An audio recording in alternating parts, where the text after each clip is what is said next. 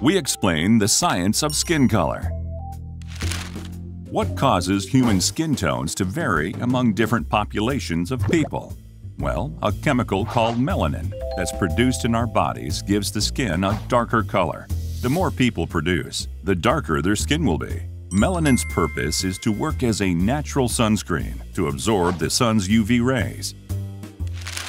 With that in mind, regional skin colors developed naturally as a response to different climates when our ancestors migrated across the globe. Tropical climates provided more UV exposure than other regions. However, too much exposure is damaging. This means natives from regions like the equator had darker skin since their bodies produced more melanin to protect against these harmful rays.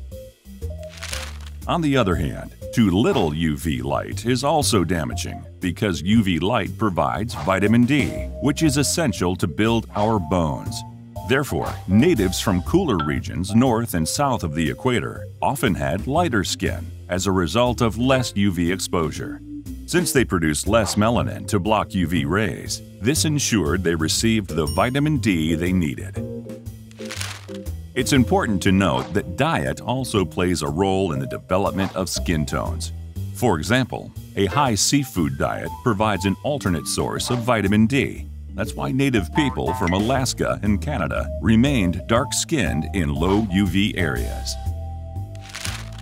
All in all, the variation in our skin tones is only due to a little natural sunscreen.